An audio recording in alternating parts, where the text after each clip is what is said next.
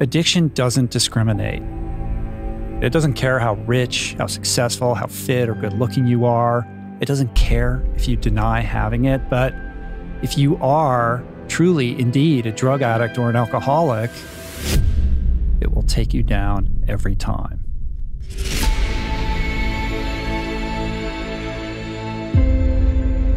"20 years ago, I was that guy. I was broken, lost, utterly alone.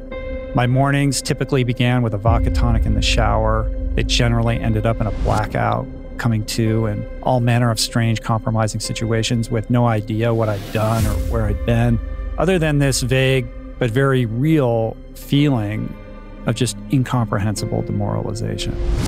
There was nothing sexy, romantic, or rock and roll about it. It was really just sad and pathetic. And of course, I knew I was an alcoholic. I'd known it forever. But no matter how many times I tried to stop, I just couldn't. Because there's a huge difference between self-knowledge and actual change.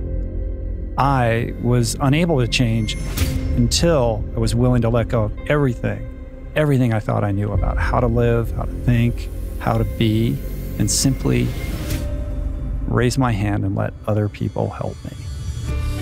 Amazingly, I did find a way out, and today my life is just a miracle I could have not possibly imagined when I came to in that treatment center 23 years ago. So if you're one of the many millions out there that suffer in the darkness, unable to grasp the light, here's the truth. The truth is, you never have to use or drink again. There is a solution. It's a solution that's available to all, no matter how dire your circumstances. And that solution begins with a decision to set aside that fear of the unknown, raise your hand, and ask for help.